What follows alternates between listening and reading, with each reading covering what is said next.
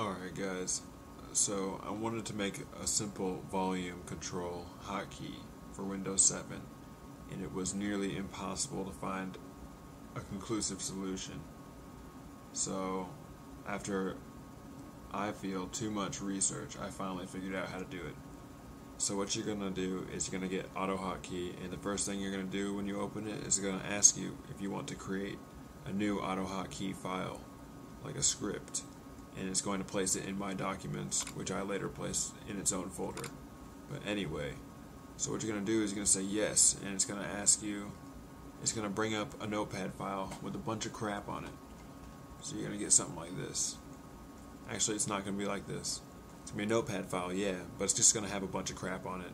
I want you to delete all that crap. Just get rid of everything. Control A, delete. And you're going to want to paste in what I've got in the description, and voila, you literally hit save, and then hold on,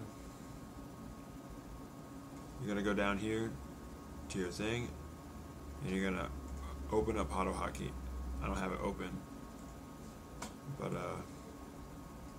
yeah, it's going to be down here. You click reload this script, and boom, you're good to go. Things are going to work. Let's check this out again. Edit script.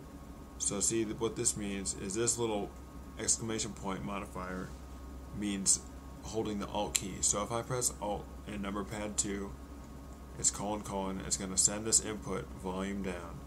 So I press Alt and volume down, number pad 2, it's going to lower my volume by about 2%. This part may vary for you depending on what kind of sound card you have or whatever. So it might be like 2%, it could be all the way up to 10%, but 2% is really useful to me. And number pad 8, pretty much the same thing. You press 8 on the number pad and it's going to bring the volume back up another 2%. Really useful, works whenever, like when I'm in a game and everything gets too loud, or I'm just watching a video, it's great.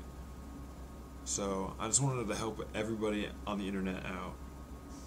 Anyone who's looking to do this can just watch this simple video and will get instant access to the volume hotkeys they so demand.